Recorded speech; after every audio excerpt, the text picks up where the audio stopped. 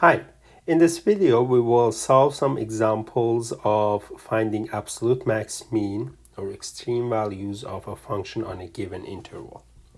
There are several functions, each one on some interval. So here, remember that we have to first find critical points in the interval. So for this one, this is polynomial, so we have to find the derivative and set it equal to 0. So that means that 6x minus 3x plus 2 equal to 0.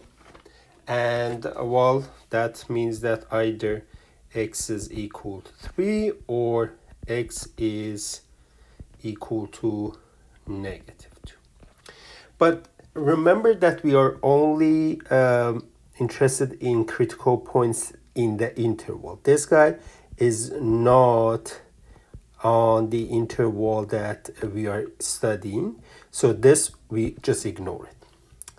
That's the first thing. Find the value of the function. So now value of the function at the critical points here we have only 3, so f at 3 will be 2 times 3 cubed minus 3 times 3 squared minus 36 times 3 plus 20. And this is 54 minus 27 minus 114 plus 20, which gives us negative 67. And also the end points, yes. Here we have two end points, 0, so the value of the function at 0 is going to be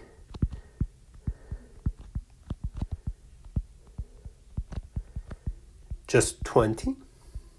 And f at 4, okay, so 2 times 4 to the power 3 minus 3 times 4 squared minus 36 times 4 plus 20. This gives us 128 minus 48 minus 144, which is equal to negative 44.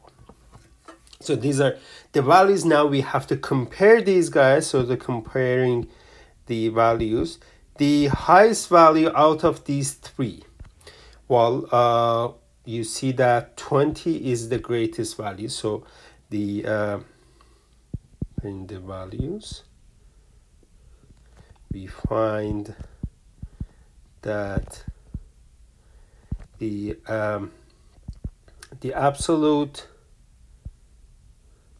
maximum value of f on 0, 4 is 20, and its absolute mean value is, well, which one is less? So this is a smaller one, so this is negative 67. That's absolute max. This is absolute mean. Okay.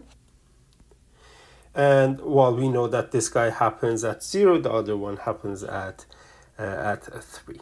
Okay, let's do another example. This one, first critical points or critical numbers. So find the derivative. We actually did already find the derivative of this guy in one of the videos. So this is 1/3 root 3x squared plus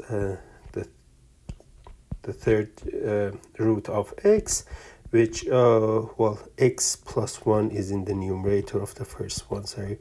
So this is x plus 1, and when you do work the rest, you get this over 3x squared. From here, when you set equal to 0, you get a 4x plus 1 equal to 0, which is x equal to negative 1 over 4.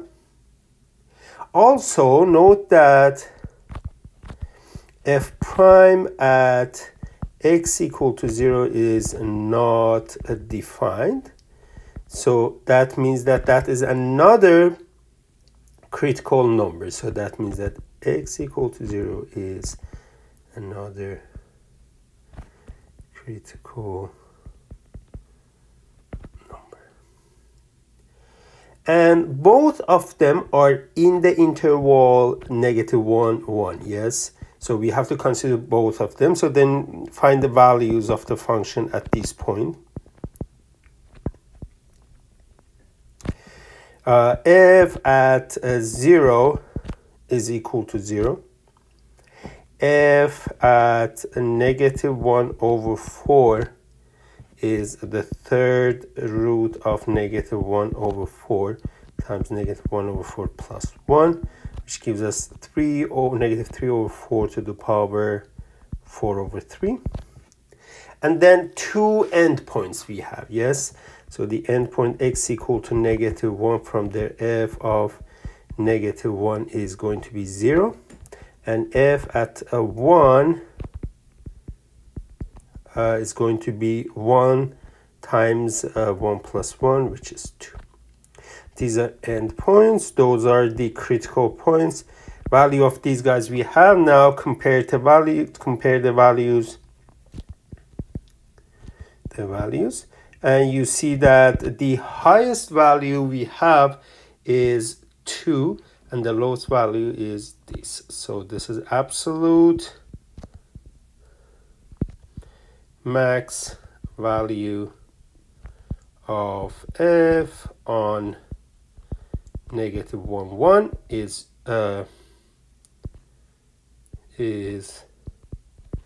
2, and absolute mean value